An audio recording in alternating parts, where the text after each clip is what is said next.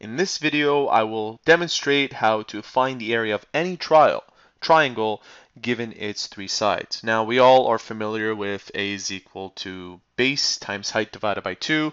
This is a little different. In this case, we have all three sides, but we're not given the height of the triangle. Now, in order to solve this, you need to know one very special formula, and that is referred to as the HERO'S formula. Some textbooks might have it as HERON'S formula. Well, that's what it's predominantly known as, HERON'S formula. So if you see it in your textbook as HERON'S formula, that's totally fine. Now, here's the formula. It's very simple.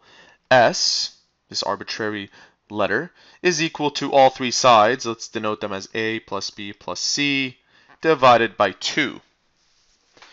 And once you find your S, you will plug it into the next formula, which is the area. Area is equal to the square root of S times S minus A, S minus B, and notice how I've put them in parentheses. Make sure you do the same.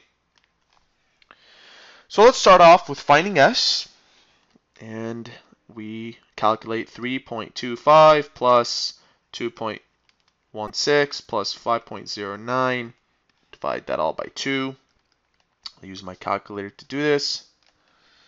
3.25 plus 2.16 plus 5.09, and we divide that by 2, and we get the following. Oops, multiply that by 2. Go back to our original. And we get 5.25. Okay, let's write that down. 5.25. That shouldn't be there. Next, we will take 5.25 and we will place it into this formula very simply.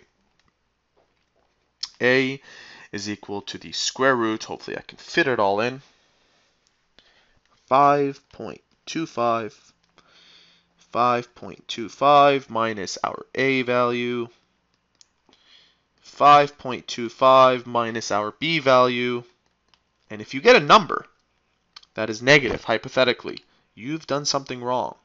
It should not be negative. This formula does not fail. So I'll plug that all into my calculator all at once, and then subsequently I'll square root. I can do it all at once right now. If you have a powerful calculator like mine, you can do it all at once. And I'll do it all at once without having to do 2 steps. And all I'm doing is translating what I see here into my simulator for this calculator. And lastly, 5.25 minus 5.09. Now, if we press equals, we will get 2.27 as our final answer. Now, if you do not do it all at once like I did on my calculator, you might get a number that's roughly 2.27. You might get 2.25 or something larger.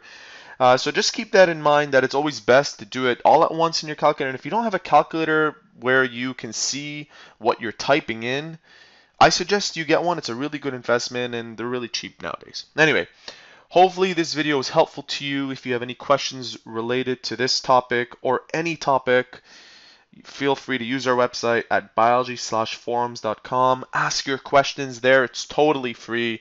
It can be science, math, or any type of question. We have tutors for that will cater to all type of learners. See you soon.